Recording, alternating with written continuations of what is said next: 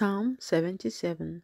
I cried out to God with my voice, to God with my voice, and he gave ear to me. In the day of my trouble I sought the Lord.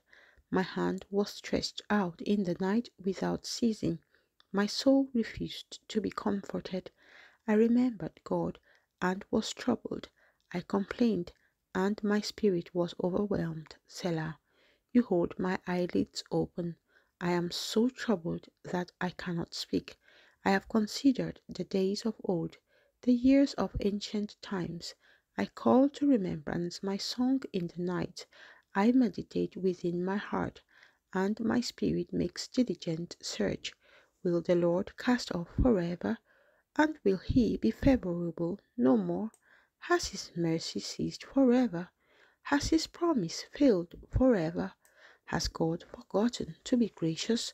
Has he in anger shut up his tender mercies? Selah. And I said, This is my anguish, but I will remember the years of the right hand of the Most High. I will remember the works of the Lord. Surely I will remember your wonders of old. I will also meditate on all your work, and talk of your deeds. Your way, O God, is in the sanctuary. Who is so great a God as our God? You are the God who does wonders. You have declared your strength among the peoples.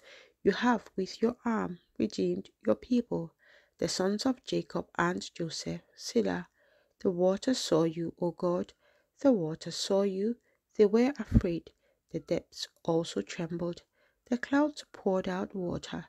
The sky sent out a sound.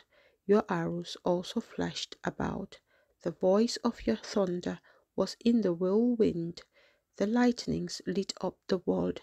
The earth trembled and shook. Your way was in the sea, your path in the great waters, and your footsteps were not known.